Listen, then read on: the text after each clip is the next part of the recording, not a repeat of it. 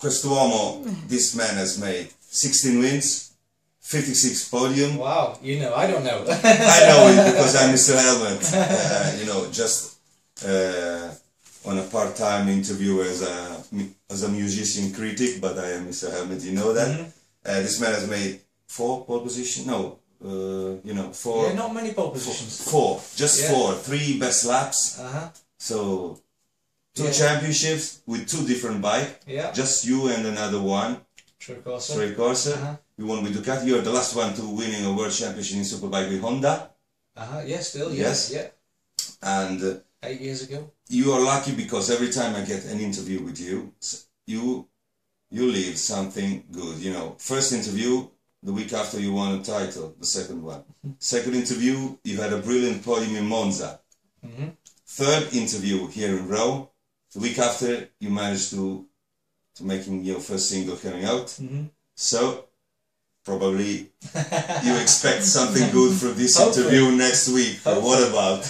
Well, hopefully I can maybe play the arena in Rome or something, or Milan. I can see that this is about me because it was scheduled before, but probably I can give you a good luck as I usually do. Well, it's really nice. It was really nice this morning being at the airport. Yeah. Because the last time I was at an airport, other than holiday, was to race motorcycles, and I had an amazing 17-year career. Because someone told me that outside that it is the first time you make an official exhibition outside UK. Yeah, this is definitely the first time. But I say that this is not true. Because you played several times in the World Superbike Circus in Misano, and you played. So, but it was not official. You still were a rider, you know. Yeah, exactly. I did a couple of piano exhibitions for superbikes and MotoGP, and my covers band that I played with before Crash played a few occasions. But for Toseland, this is the very first time outside the UK. When I heard about you playing, because I used to play. I studied music. I was a cello player, you know. Cello? Yeah, wow. Cello player, yes. Probably I don't look like a cello player, but I was. No. And they told me, yeah, there is a rider who's singing. Okay, I said, another rider who wants to sing, another rider who pretends to sing, like there are many. Instead, when I heard you, when I listened to you first time, fuck, he has the voice. Fuck, he can play. So, now there is no more TOW 52 land. Now it's Toseland in effect, in full effect. Yeah, it's after I retired from racing with my wrist injury, it was really tough to make the decision. I made the decision quite quick because I instantly knew that without the wrist being able to bend, and now I've had a second operation with 4 screws. It's not very good at all now. So this is the maximum I can bend. You told me this is the worst injury that a rider can occur. Completely impossible to turn the wrist. I came back for Silverstone and Nürburgring, and I was riding like with my arm. The left was okay because I could turn my arm, but the right I couldn't open the throttle because of the leg. Yeah, probably you don't remember because you had so many interviews. But you told me personally, mate, I'm scared for the others. I was scared for the. Why I was scared for the others was I all of a sudden had no control about the position I was finishing, and that 8, 9, 10, 11, 12. And every time it was a lottery, wasn't it? But I was so frustrated because this was still fast and this was still fast, and this was putting me in a position that I'd never been before for a long time. And so wrist didn't respect your wheel. Exactly. Yeah. You wanted to turn it, and it didn't. And the frustrations were so high that I could tell that I was going to take that out on a motorcycle, which wasn't the right thing to do. So. But the very good thing is, because I am a cello player, so I've been compelled to study piano, that you can assume a really classic piano position right now. And you with your wrist, you can't. Really. So you have to keep a really classic piano position. So the problem is the bikes was up and down. Yeah. The piano is right and left, and I've lost also the Did right you? one. So I have to stand to the left. So you're gonna move it like Jerry Lee. I've got like a unique style now to play the piano, you know, so don't think it's some special thing I do. You know, I remember your right hand, it wasn't that bad, so, but what about making your exhibition in front of people that most of them, excluding me and don't know you were what you were, you've been what you've been. This is strange. Well, this is the nice thing about it, because I wrote the songs. I lived in a hotel for 8 months. When I finished the racing, I lived in a hotel in the north of England, writing the songs with Toby Jepson, who was the lead singer of the Little Angels, a very successful band. I know. And that was it. I just knew that if I can't do that, I want to do the other thing that was so special to me. And I studied music before racing, so it was always something that I relaxed to whilst I was racing.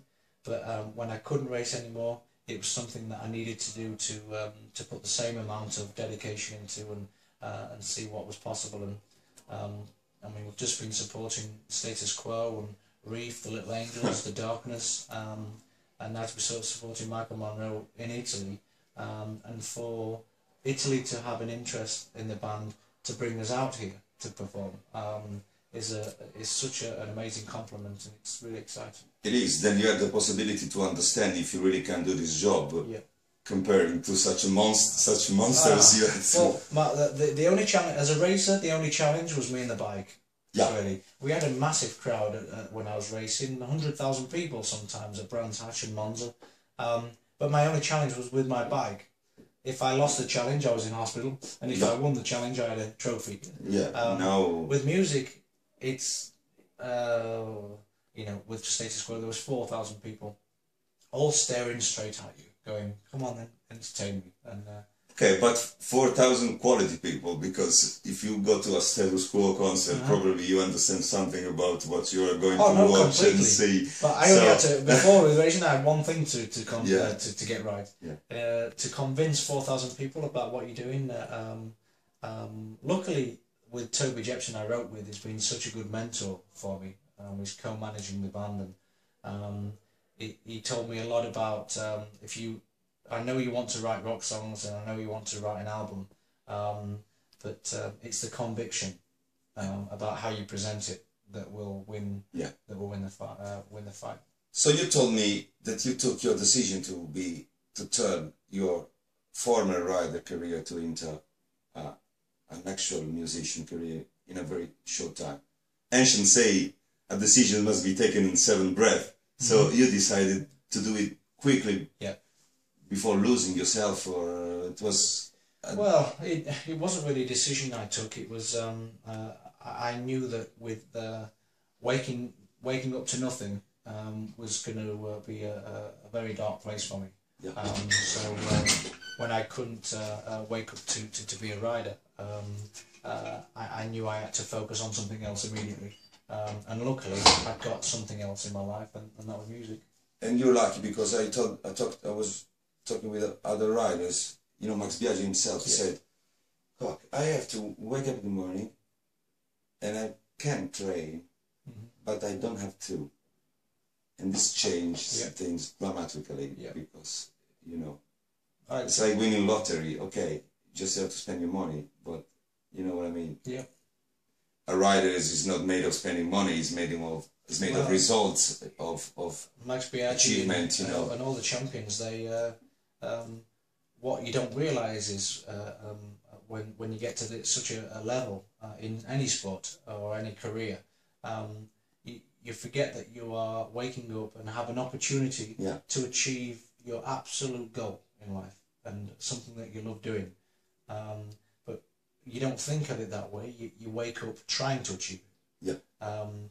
So when it's taken away, the gap is very difficult to fill. It must be a really difficult situation. You know, a lot of amazing riders like Troy Bayliss, you know, come back or not, come back or not. People ask you to come back. What is nice with Max Biaggi and Troy Bayliss is, from what you've just said there, actually makes me a bit happier almost, because I had to have those feelings at 30 years old. They were 40 years old and still felt the same. So even though I retired earlier, and I felt I had 10 years. Now I think if I still had another 10 years, I'd still feel the same. Yeah, you are a rookie for you have another 10 years of rookieeship for you. So even if we retired at 60, we'd still feel the same because we love it so much. If I was going to feel that at 40 after having maybe another 2 world championships or whatever would happen, at least now with this life, I was young enough to try something else. Then you got married later. You know, you built your life in a completely different way. You know, like many riders get married young. You know, like many sportsmen. You did it after. Probably you are building your life more responsibly. You know, racing was my relationship. Okay. That you see, with such a focus that like we're talking about. When you wake up, you had such a focus in life, you never got lonely because how hard it was to achieve such a high thing. You were so busy and so focused, and there was never 1 minute in a day that you didn't think about winning motorcycle races. You know, you have another racing career somehow starting again. Then now you are like something of a national championship ready to debut for the world one. Do you have the same feelings, you know? I've got a wild card today. You have a wild card today. Yeah, with no possibility to fall down for the stage, I hope. Well, you never know. Don't bet on it, but no, I was asking myself is, did you realize you were going to be the James 52 and you later become, and now do you have the same feeling about your career, or you are more in doubt, or really music is very, very complicated compared to racing. With racing, if I finished first, second or third, everybody was pretty happy. I was pretty happy, the team were happy, their fans were happy. If I finished 8th, they weren't so happy. With music, I can feel I've sang and played the best I've ever played, but there'll always be someone that the music is not really their taste, or the band is not really. You can't control it. You can control less things than in racing. Is it? Less things in music. Yeah. In music than in racing. Yeah, because you know you can do the best, thinking about yourself like having done the best, having written the best one, the best team. Yeah. But shit, they don't like. Everybody's taste is different with music. Yeah.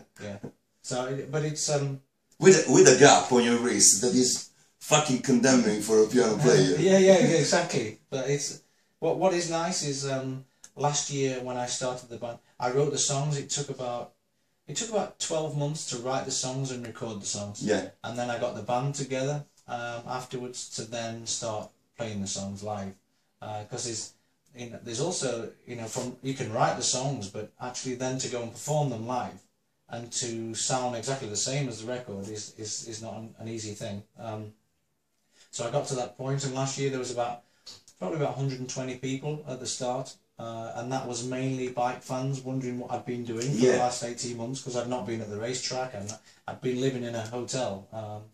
And then now, 2 weeks ago in Birmingham, in England, we had 500 people for the first time. 500 people is a lot. Yeah, and for the second year.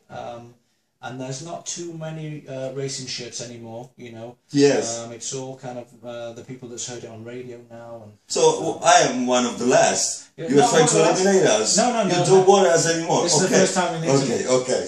So you can understand probably. Yeah. But there's a transition, you know, and I always knew there was going to be a transition because it's a matter of time. In a couple of years, James Toseland is a fucking musician. Hopefully. He can ride bike very good as well. Does he? Probably. You know, this is what you want now. This is what you are working on now. Completely, because the effort and the dedication I put in, and my heritage with music. Yeah. Not everybody really fully understands my heritage with music, and which means I have to go out on stage and show people. My opinion is that I'm a very bad motorcyclist, you know. And a very bad musician as well, but I can understand you. But because if you can break 300 kilometers per hour in Monza. Probably you can face this out tonight. Probably, even if it's not the same. If it's not the same thing, but they don't know. You just were trying to kill yourself every fucking weekend. Do you know the hardest thing about racing and music with that side of things was sat on the grid with 5 minutes to go. Yeah. With the cameras and everything. It's the same feeling as we have in the concert here 5 minutes to go. Here in the room before you go out. It's the same. It's a very, very similar feeling. Yeah. That's why many musicians try to perform in racing, and many racing try to perform something else because they needed that 5 minutes before. That's the buzz. And then if you have a fantastic race or a fantastic gig and you get the reception, because I had a question tonight actually with an interview. He said, "What's the difference between the podium and the stage?" And usually people just say racing or music, which is very wide. Yeah. But he said podium and the stage. Well, the podium and the stage are very, very similar. They are. Because the podium, you have everybody watching you, you have everybody clapping and cheering. I think that podium is a result. Yeah. Instead, stage is a starting point. You know. Yeah. Because when you're on stage, you're just starting something. When you're a podium, you're finished. You know, you're more relaxed probably. But with racing at 300 kilometers, there could be 100,000 people and you can't see any. Of course. But the podium is the first time where you get the eye contact, and that's the similar thing to the stage. What's in your bag? Any bike garment anymore or not? You're not a motorcyclist, an everyday motorcyclist, no more. No, I never was. I never was really. I never owned a motorcycle on the road. And I'm stupid because I've asked you just before and you told me you were not an everyday motorcycle. No. But as a kid, I studied the piano for 4 years. Then my mum met a new boyfriend. He had a motorcycle. He bought me a motorcycle. And I was so competitive. I found the ultimate job for me as an amazing competitive person. You're lucky your mom didn't know any chess player or whatever. Probably. That would be much boring, wouldn't it? But probably in 30 years you're gonna quit this career and starting a new one as a chess player, who knows, or a mahjong player, who knows, probably. If I've got the patience by then, probably. But listening to Max Biaggi, probably not. No, probably not. So what about your speed record you're trying to attempt next September? I'm informed properly. Yeah. It was supposed to be this year, but we had a few technical problems to develop the bike, and you only get one chance per year with the salt flats. Yes, I know that. So we had to move it to next. Which kind of? I'm not. Which kind of bike was it? It's a completely British-built bike with a Rolls-Royce helicopter engine. Classic. Yeah. So he's trying to be like a full British. The Rolls-Royce helicopter engine was something like a Y2K bike. With a turbine. Yeah. Yeah. But it's rear-wheel driven. Yeah. Yeah. And you wanted to do it. Were you sure about it? Why I'm so enthusiastic about it is the throttle, the gas is on the foot. So this is perfect for you. And this is the only way I could have done it. But what really excited me was I know I can't race motorcycles competitively anymore, but this is a chance to actually become something again world's best on a motorcycle. So that's why I'm yes, but why not risking your life once a year? You know, I can understand you perfectly. I mean, everybody says that about racing motorcycles, but I did that for 17 years and I never thought once I was risking my life. Even when I lost a lot of friends and teammates and everything. No, because you'd never be fast. In our last interview in Monza, I asked you if this was a song, if this situation was a song, which song was it? And you answered me, but how the hell? Meatloaf, because it's one of your favorite songs. What about now? I think one of my favourite songs actually that is really inspirational and was one of the first songs I ever heard, rock songs, was One Vision by Queen. One Vision. One Vision can represent you perfectly because it's such a complete opera, and it envelops some styles which are so different that one could never imagine they could be put together by someone, and probably it's something that is mirroring your life enough. Some very strange and different things that they're put together in a amazing harmony, and if you if you listen to the first song or an other Queen song, like in, you know, Innuendo, they're so different. How can they stay together? Instead, they can. Yeah. And probably you are trying to put together successfully so many different things. Yeah. Well, I mean, the lyric of One Vision is, one man, one goal, one vision. Yes. That's really kind of a great story for me personally, about if you want to go and do something, go out there and give it your best shot. This is a very strange interview that goes nowhere because we are talking about, but it's so concrete for sometimes, for some aspects, because you're talking about what you were, what you are, and what you want to be with such, self-confidence that is amazing me. So, do you ever have any doubt about because it doesn't look so. The only doubt I had about I never had any doubt about racing. I was always confident in myself because you had to be. And I don't doubt myself as a musician, but the only doubt I had after having to finish racing was whether I had the mental strength to produce an album, get the band, drive the van, book the hotels, book the tour, do everything myself, fund it myself, with such a disappointment I had from having to give racing up. And making successfully a living of it. Yeah. Because, that wasn't that's never really been that was never on the agenda. No. The most of it was just personal strength inside, with because you're like Max Biaggi said about waking up, and he wants to train but he doesn't have to train, and all of a sudden your energy levels half because of you haven't got the drive the boost. Yeah, but I had the boost of being able to write the album and the songs, but my energy level had taken a real big knock. So along this journey from last year, and now we're here in Italy performing, that boost again, because more and more people are coming to the shows, and that's getting back and back, and I feel very fortunate that I can do something else that can give me the same feeling as I had before. How's your physical condition now?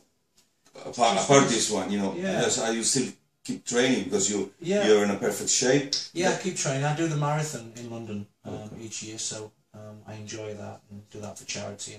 And then that bastard of Sylvain Barrier must be he's taking cooled down because he's challenging you every time. That. I'm so skinny, worrying about him. So no more pictures undressed with your helmet, or I hope not. I'm talking about you, man.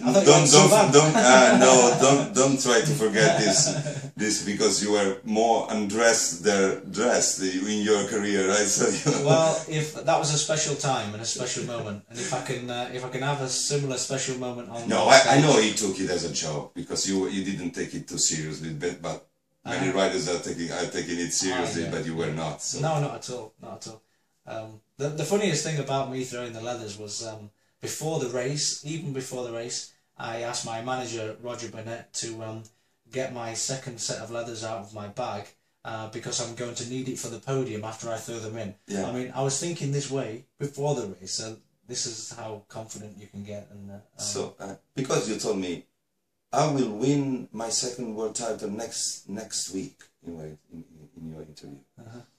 You told me. Okay, man. Okay. And so it was. So now. You see, when you're a child growing up in a really normal background, normal family, and all through your career, all through your life, through the school, through everything, and you get, but it's not, you're never going to have a career really at it. You're never going to be that good, and you go, I am going to be that good. I am going to. Child. So from being 6 years old, I am going to do it. I am going to do it. So you're like a child. You're still like a child. Yeah. And then in the interview with you, I'm going to win that next week. I'm going to show you. But there's a difference between people that say it and there's people that actually know it inside. And I really did. I worked with some great people though. you know, the teams and the bikes. I rode for the Ducati team. Everything was magic in that period for you. To be honest, you deserved it, everything, but you can't do many riders can't achieve in 3 lives what you achieved in yours because of a combination of situations. And that's why I could tell you straight in your eyes that I was going to win the World Championship, but that was because of the bike and the team I was riding for. Okay, now tell in my eyes, straight in my eyes, you're gonna sell some hundreds of fucking records because this means, because I'm lucky for you, you know that for the interviews, and when you say something usually happens, that is going to happen, this thing. Well, I'm still competitive. Okay. And my wife has sold 14 million copies. So 14 million is a lot. I've got some work to do. Yes, you have. Yes, you have. Are you in Rome the next days? We are just here today and tonight, and then we're following Michael Monroe for 4 nights. Okay. Pisa tomorrow, Cervia, and then in Milan for the last night. Okay, it's nice for you, but if this wasn't, I could invite for the Italian Championship, which is this weekend in Rome. Is it in Rome? Vallelunga is in Vallelunga. This championship. I would have loved to, because honestly, that was. I think we only raced there once, or twice. Twice. More a test, plus a test. Fantastic track. Yeah. The first part of the track was just as fun for me as the old Assen first part track. Which doesn't exist anymore. Doesn't exist, it was still the best. Yes, because we are specialized in cutting the very best of tracks and eliminating it. We destroyed Monza, we cut it off Monza. We are with this specialty to erase, to destroy the first part of tracks when they are good. Longer, the right, the left, and the really fast corners was absolutely fantastic. Yeah, it was fantastic for you because you had the right bike. It was a quick bike. Yeah, it was with no electronics and that. Didn't like the slow ones, but it liked the quick ones. So, Toe 52 Land anymore is dead. Is living in a hidden part of you now, and you are a musician. You're full in effect. You're in very good shape, mentally and physically. Yeah, much better now than 2 years ago. Yeah, much better now than 2 years ago. Your friend Sylvain Barrier, we wish him a good luck. Sylvain, we were talking about you a lot, maybe too much than you deserved, and now you have to say goodbye to all the people that we have the patience to listen to this long interview. They go always is the battery still okay? Probably the disc space is full, and we recorded and we talked for nothing. Or they're falling asleep already. Yeah, or the smartphone is full, so we talk for nothing. But if we are still talking for someone, please leave a message to Misterhelmet and all your fans. Grazie, Misterhelmet. Grazie tutti for your support when I ride motorcycles, and hopefully now with the music. Yo, make some advertising for your records. You didn't learn anything. Yeah, I didn't actually. Please buy Renegade. The album was out about a month ago on toselandmusic.com.